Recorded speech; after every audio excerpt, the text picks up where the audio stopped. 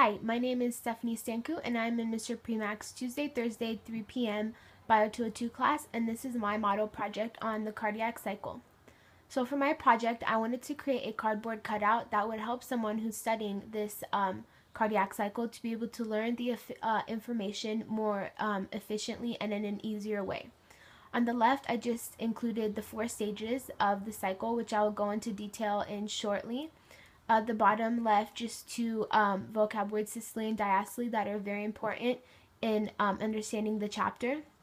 The middle, I just hand drew 3 diagrams of the heart as it's going through the cardiac cycle. And then on the right hand side, I just included a couple of vocab words for someone that is studying this chapter to be able to understand things in an easier manner. So as I said earlier, the cardiac cycle has 4 stages, the first of which being ventricular filling.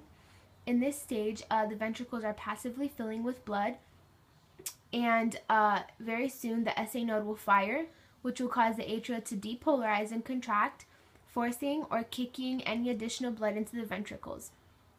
The ventricles now contain something called end diastolic volume, which I included on the right, and it's just the volume of the blood within the ventricles after ventricular diastole. The second phase of the cardiac cycle, ventricular systole, begins with isovolumetric contraction of the ventricles.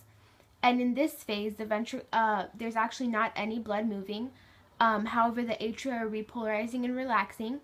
The ventricles are depolarizing and then furthermore contracting. And then the rising pressure will close the AV valves, and this produces the lub of the lub-dub sound that we hear when listening to someone's heartbeat. The lub is also known as systole or S1, and this occurs when the ventricles are contracting.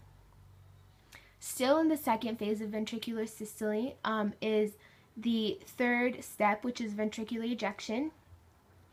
In this step, the rising pressure will open the semilunar valves, and there will be a rapid ejection of blood, also known as the stroke volume, or the amount of blood that is pumped by the left ventricle in one contraction. After the rapid ejection of blood occurs, there will be something called end systolic volume within the ventricles, which is just the volume of blood inside the ventricles after ventricular systole.